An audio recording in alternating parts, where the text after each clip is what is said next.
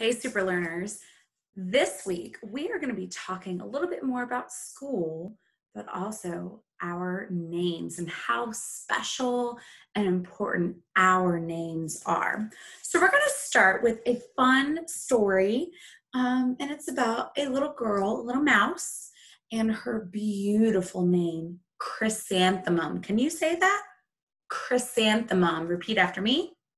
Chrysanthemum. Your turn. Very nice. It's kind of tricky. It's a very long name, and we're going to be talking about that later this week. But this is about Chrysanthemum, and it is written by Kevin Henkes.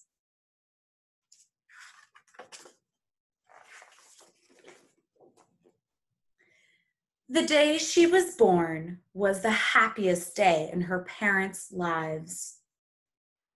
"She's perfect," said her mother. "Absolutely," said her father. And she was. She was absolutely perfect. She's so cute.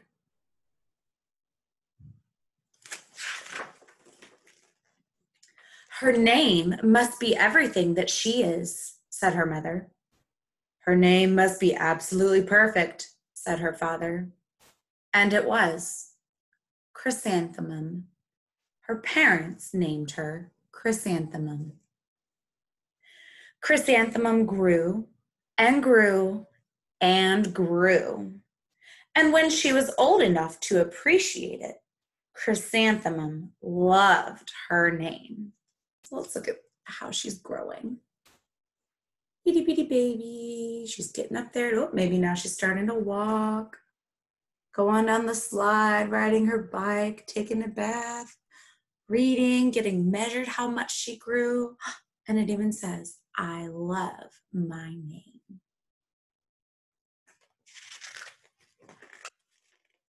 She loved the way it sounded when her mother woke her up.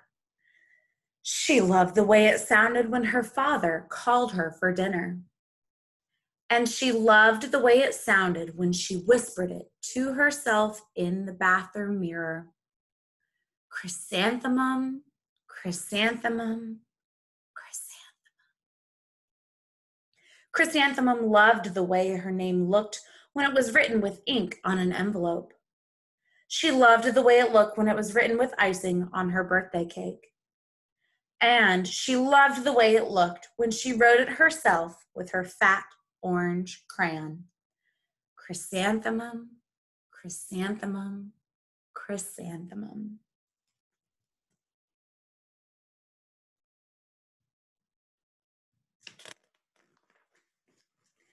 Chrysanthemum thought her name was absolutely perfect.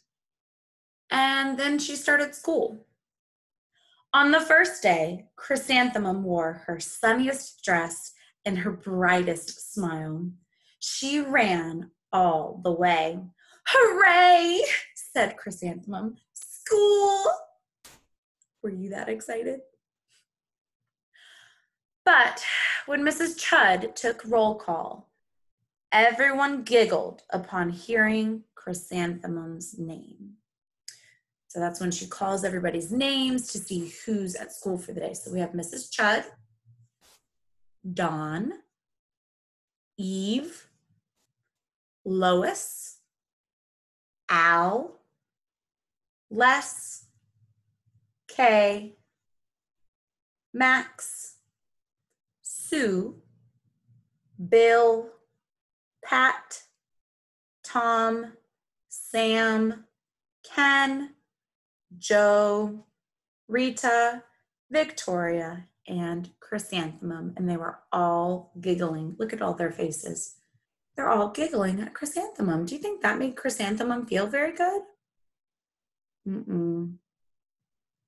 Poor Chrysanthemum. "It's so long," said Joe. "It scarcely fits on your name tag," said Rita, pointing. "I named after my grandmother," said Victoria. "You're named after a flower." Chrysanthemum wilted. That means to kind of droop a little bit, feel a little sad.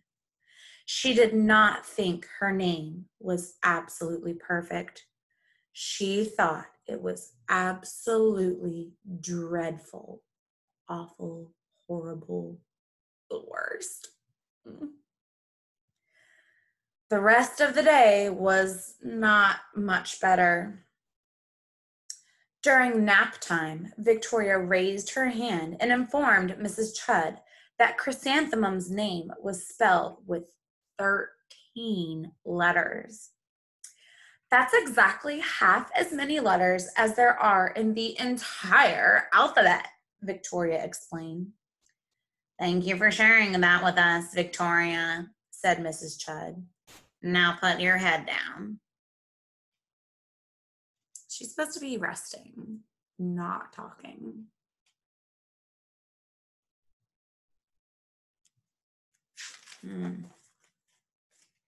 If I had a name like yours, I'd change it, Victoria said, as the students lined up to go home. I wish I could, thought Chrysanthemum miserably, not feeling so great about her name anymore. Welcome home, said her mother. Welcome home, said her father. School is no place for me, said Chrysanthemum. My name is too long. It scarcely fits on a name tag, and I'm named after a flower. Oh, pish, said her mother. Your name is beautiful. And precious and priceless and fascinating and winsome, said her father. It's everything you are, said her mother. Absolutely perfect, said her father.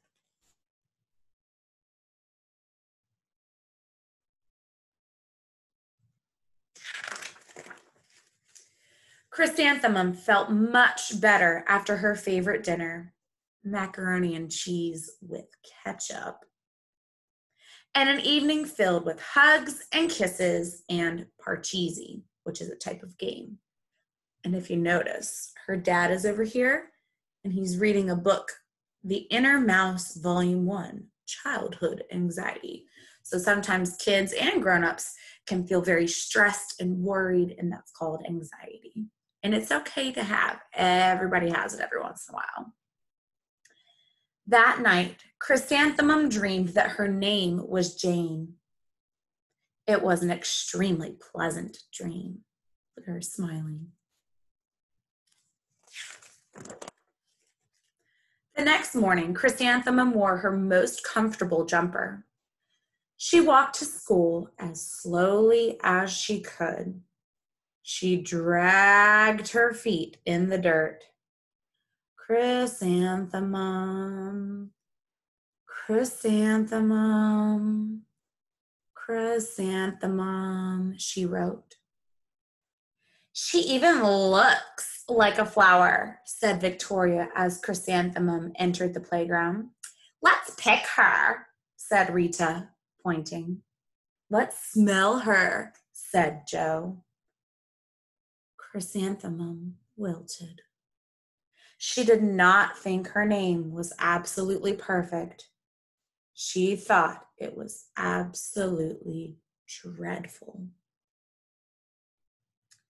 Poor Chrysanthemum. Are the other kids being nice to her?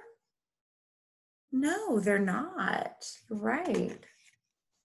They're teasing her. That's not very nice. That's not how we make nice new friends. The rest of the day was not much better.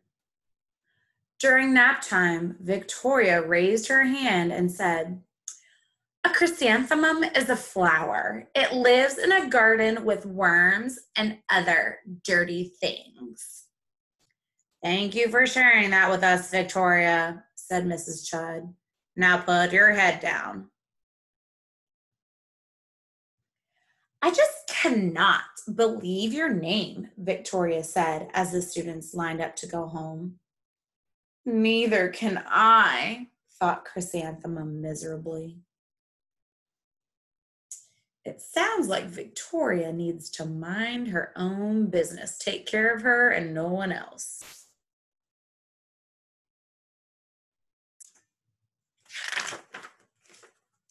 Welcome home, said her mother. Welcome home, said her father.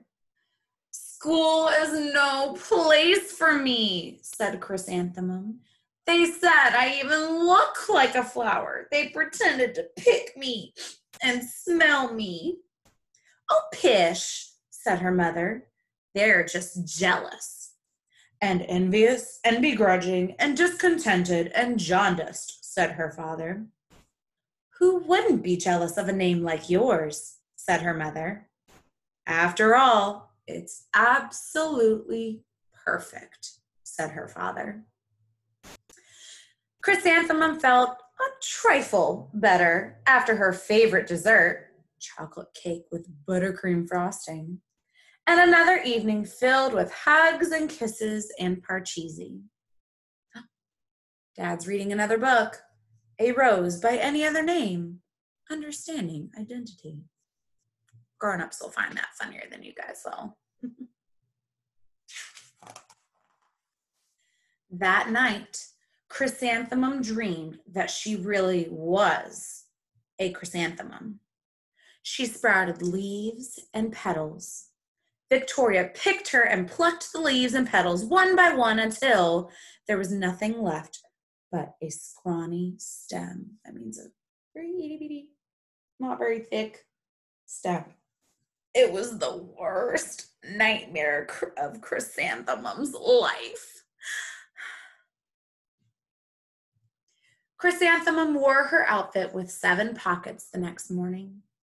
She loaded the pockets with her most prized possessions and her good luck charms. Chrysanthemum took the longest route possible to school. She stopped and stared at each and every flower. Chrysanthemum, chrysanthemum, chrysanthemum, the flowers seemed to say.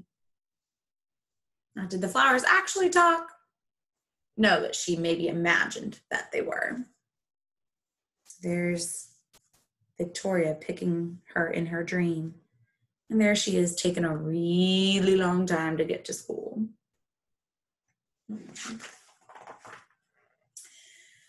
That morning, the students were introduced to Mrs. Twinkle, the music teacher. Her voice was like something out of a dream, as was everything else about her. The students were speechless. They didn't have anything to say. They thought Mrs. Twinkle was an indescribable wonder. They didn't have any words.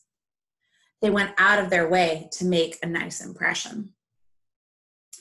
Mrs. Twinkle led the students in scales, la la la la la la la la la.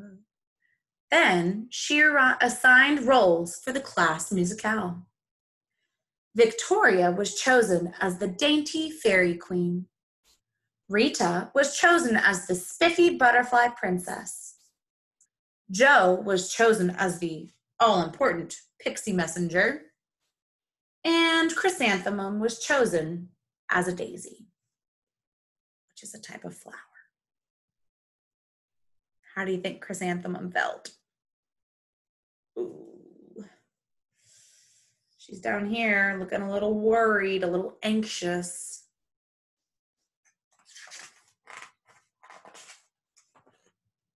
Chrysanthemum's a daisy, chrysanthemum's a daisy, Jo, Rita, and Victoria chanted, thinking it was wildly funny. Chrysanthemum wilted. She did not think her name was absolutely perfect. She thought it was absolutely dreadful.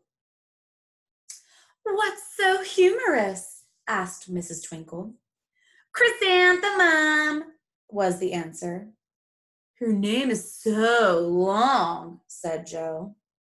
It scarcely fits on her name tag, said Rita, pointing. I'm named after my grandmother, said Victoria. She's named after a flower. There they are, teasing her again.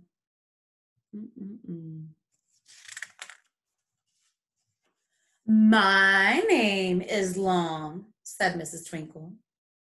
It is, said Joe. My name would scarcely fit on a name tag, said Mrs. Twinkle. It would, said Rita, pointing. And, said Mrs. Twinkle, I'm named after a flower, too. You are? Said Victoria. Yes, said Mrs. Twinkle. My name is Delphinium. Delphinium Twinkle. And if my baby, until she's having a baby, is a girl, I'm considering Chrysanthemum as a name. I think it's absolutely perfect. Chrysanthemum could scarcely believe her ears. She blushed. That means her cheeks got all red. She beamed. Oh, she bloomed. Oh, she felt so tall and proud.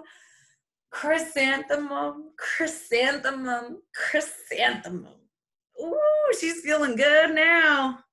Look at her. She's so happy.